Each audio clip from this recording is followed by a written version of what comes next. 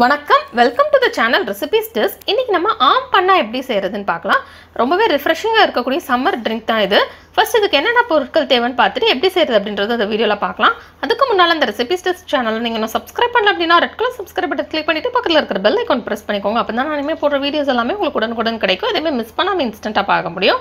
இப்போ இந்த டிஷ் செய்யறதுக்கு என்னென்ன பொருட்கள் தேவைன்னு பார்த்தலாம். ஒரு மாங்காய், ஒரு கப் வெல்லம், இல்லைன்னா நாட்டு சக்கரை இல்லைன்னா வெள்ளை சக்கரை எதனாலும் எடுத்துக்கலாம். அரை டீஸ்பூன் சீரகத்தூள், அரை டீஸ்பூன் மிளகுத்தூள், அரை டீஸ்பூன் ஏலக்காய் தூள். ஃபஸ்ட்டு நம்ம மாங்காய் நல்லா கழுவிட்டு ஒரு ப்ரெஷர் குக்கரில் எடுத்துடலாம்.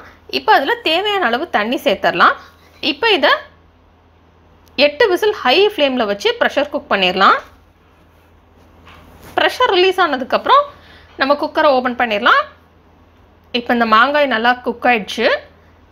இப்போ இதை அப்படியே நம்ம வெளியே எடுத்துடலாம். இது ஆறட்டும். இது ஆறுனதுக்கப்புறம் இதோட தோலெல்லாம் நம்ம உரிச்சிடலாம்.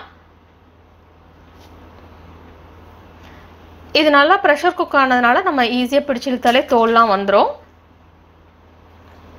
நெக்ஸ்ட்டு நம்ம தோலெல்லாம் உரிச்சிட்டு நம்ம இதை சின்ன சின்ன துண்டாக கட் பண்ணிடலாம்.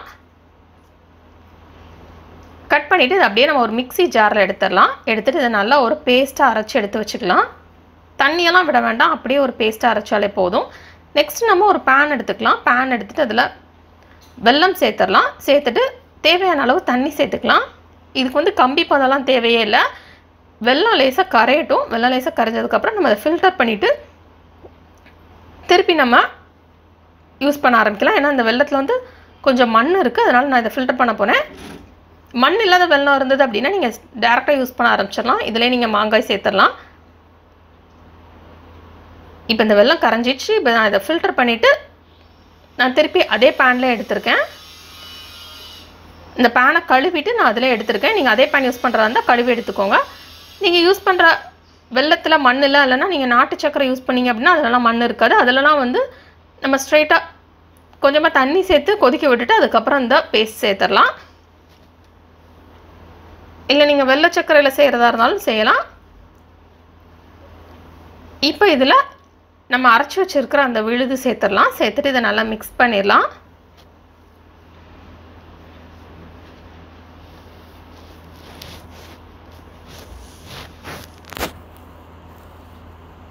இப்போ இதை மிக்ஸ் பண்ணிவிட்டு நம்ம இதை கொதிக்க விட்டுறலாம்.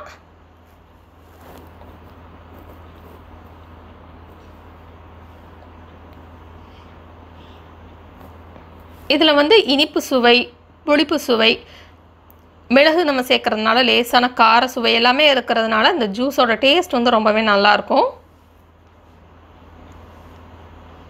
இப்போ இதில் கொஞ்சமாக உப்பு சேர்த்துடலாம்.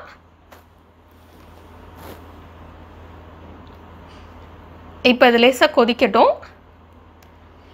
கொதித்ததுக்கப்புறம் இதில் மிளகுத்தூள், சீரகத்தூள், ஏலக்காய் தூள் சேர்த்துடலாம். சேர்த்துட்டு இதை மிக்ஸ் பண்ணிடலாம்.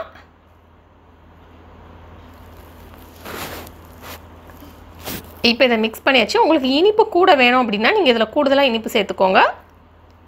உங்கள் சுவைக்கு ஏற்ற மாதிரி நீங்கள் இனிப்பு கூடுதலாகவோ குறையாவோ ஆட் பண்ணிக்கலாம். இப்போ இது கொதிக்கட்டும்.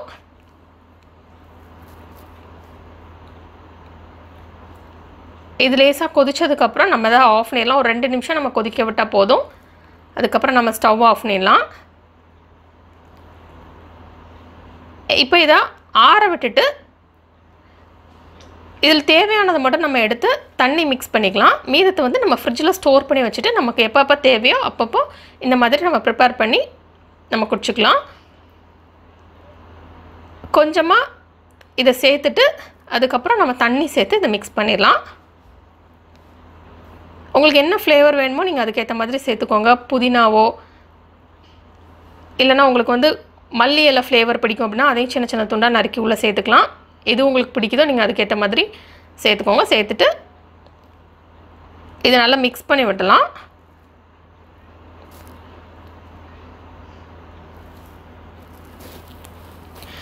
இப்போ நமக்கு சுவையான மாங்காய் ஜூஸ் ரெடி ஆயிடுச்சு. இது ரொம்பவே ரிஃப்ரெஷிங்காக இருக்கக்கூடிய ஒரு சம்மர் ட்ரிங்க். இந்த மாங்காய் சீசனில் இந்த மாதிரி நம்ம செஞ்சு ஃப்ரிட்ஜில் ஸ்டோர் பண்ணி வச்சிட்டோம் அப்படின்னா அதுக்கப்புறம் நம்ம தேவைப்பட்ட நேரம் எடுத்து குடிக்கலாம். இந்த ரெசிபி நீங்கள் வீட்டில் ட்ரை பண்ணி பாருங்கள். இந்த ரெசிபி உங்களுக்கு பிடிச்சிருந்தா லைக் பட்டன் கிளிக் பண்ணுங்கள். உங்கள் ஃப்ரெண்ட்ஸோட இந்த ரெசிபியை ஷேர் பண்ணுங்கள். மறக்காம இந்த சேனலுக்கு சப்ஸ்கிரைப் பண்ணிவிட்டு பக்கத்தில் இருக்கிற பெல் ஐக்கான் ப்ரெஸ் பண்ணிக்கோங்க. அப்போ தான் நான் இனிமேல் போடுற வீடியோஸ் எல்லாமே உங்களுக்கு உடனுக்குடன் கிடைக்கும். அதேமாதிரி மிஸ் பண்ணாமல் இன்ஸ்டண்ட்டாக பார்க்க முடியும். இந்த ரெசிபியை பார்த்ததுக்கு ரொம்ப நன்றி. தொடர்ந்து இந்த சேனலோட இணைந்தீர்கள் புதிய ரெசிபிகளுக்காக. இந்த ரெசிபி ட்ரை பண்ணிட்டு எப்படி வந்திருக்கு அப்படின்றத கமெண்ட்ஸ் பாக்ஸில் சொல்லுங்கள்.